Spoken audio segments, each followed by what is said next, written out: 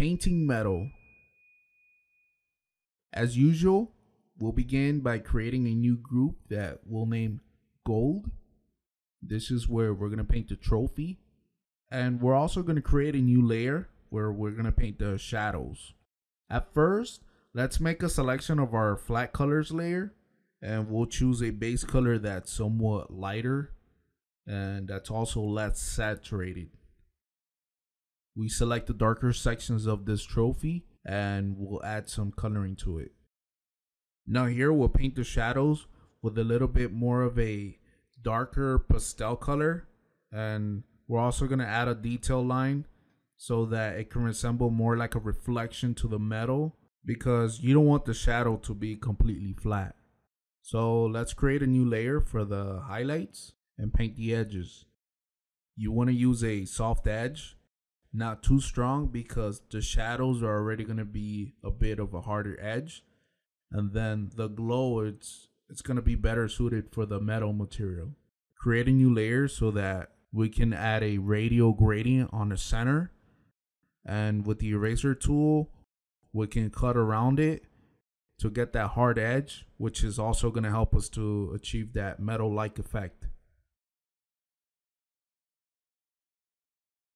We will then select the lines of our trophy and paint them with a brownish color across the whole trophy. And we can also correct the color of the line so that it looks less saturated.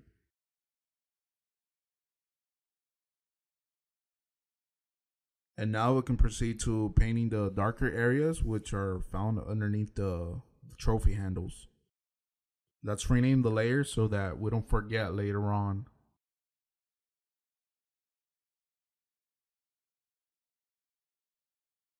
Create a new layer, and in this one let's add a gradient from top to bottom, and we can play with the blending modes until we find one that we really like. In this case, I wanted to have a little color variation that's not too strong, and that's why I chose to leave it on soft light. Rename the layer and name it Glow.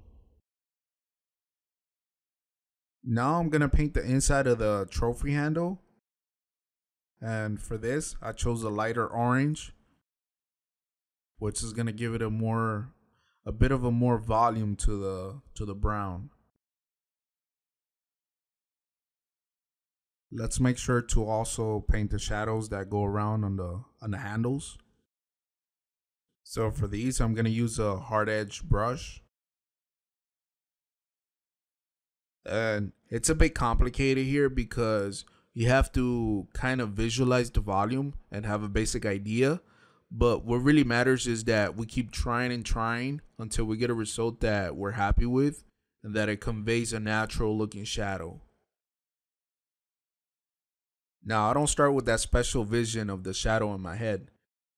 I just paint and go with the flow until I'm convinced that it looks good. Well, at least I think it looks good. Now in the glow layer, let's grab our gradient tool and make a gradient from top to bottom. And let's place this glow layer underneath our shadow layer.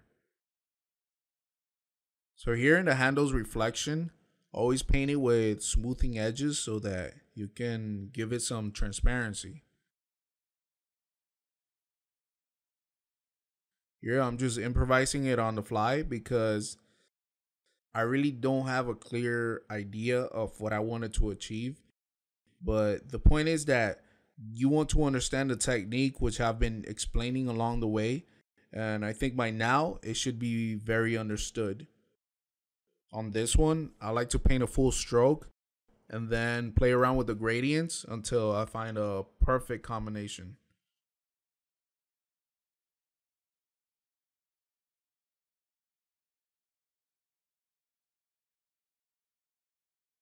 Okay, now I think it looks good. Now we're going to repaint the line and we'll hide some internal lines. So choose the base color and paint the internal line to hide it. And now that we have all our shadows in the layer, we can go to the other layer that contains the inside color of the handle, and we can play around with the colors. And once again, we continue to repeat the same process for the base of the trophy with another gradient. And since we're dealing with a smaller area here, it is best that we make the shadows harder and the details much smaller, making things look more clear. Paint the internal gradient and paint the reflection glow with this same technique, which is basically the same one that I've been repeating in every part.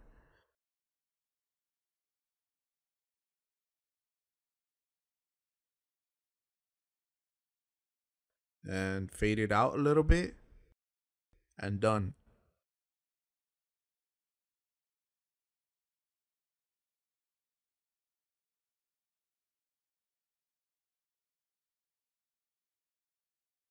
Now select all the layers that make up the details for the handle, duplicate these, and flip them horizontally, just like we did when we were creating the hands for our mascot.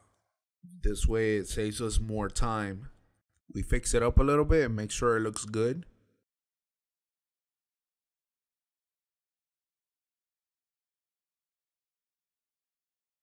And here, we'll add some more shadow details.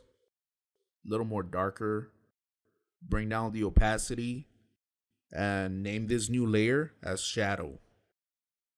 Let's go into our reflections layer and paint some more details that give it some realism to the trophy. Some touch-ups. Maybe hard lights on the sides.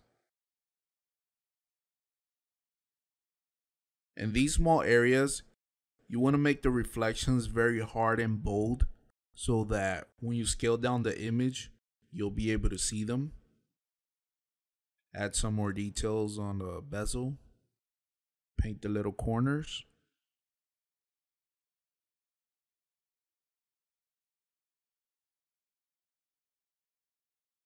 I changed the background to black so that I can see better what I'm doing.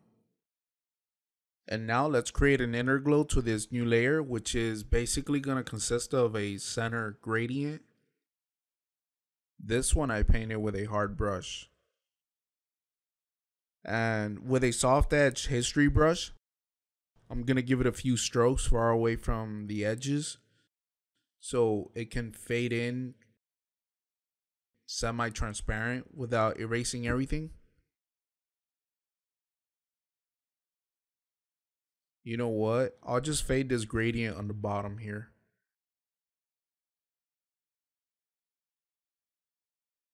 And I'll start adding some more details. I keep cutting the gradient so that it stays semi-transparent. And I put a little bit more detail on these beveled edges. And then I put this layer above the rest so that it doesn't hinder me when I paint. We add some white details here where we consider the light to be reflected. Usually when an edge is very thin but it's strong enough to see, it normally has a small reflected light. For lack of a better name, I label this one shining. And now let's just return this background back to its original white color. Once again, I copy and flip these new reflection layers from the right handle and place them on top of the left handle. In the shadow here, I'll paint a small line detail. And then on the shining, which is the layer with the white center gradient, I also add a quick line detail so that you can see the bezel effect. This consists of creating a basic volume and then adding some more detail to the shine layer, tweaking it so that we can have a nice thin line around the rim.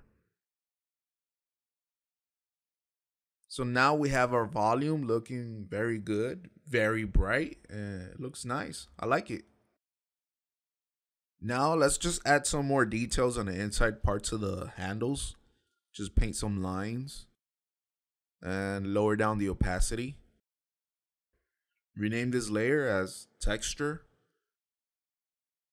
And now for last, let's select the line art and go into our color hold layer And with a much lighter brown, let's paint the lines between the handle and the big cup. By doing this, we get that volume looking much cleaner and lighter. These lines here, they're still visible, but they're just a little more softer to the eye. And that's it. We just finished this part. Thank you. Come on, let's go to the next step.